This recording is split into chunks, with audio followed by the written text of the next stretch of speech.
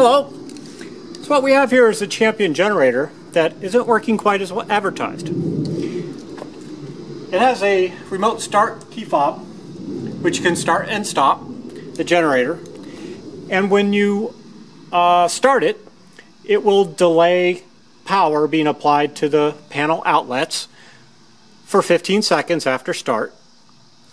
But on shutdown, it's supposed to turn the power off of the panel before it turns the engine off, so as to avoid your devices being damaged by non-60 hertz. Of course, as the engine spins down, the hertz is going to slowly go down as the engine spins down.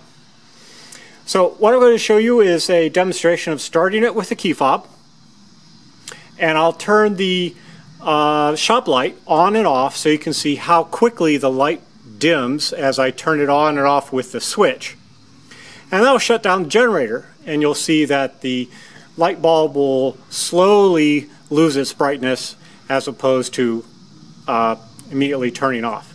Now you can see to the right there I have an electric heater which puts 1500 watts load on it. It made no difference because obviously I'm running an extremely light load here. So let me start up, and you won't be able to hear me too much after that, and I'll do the light test for you.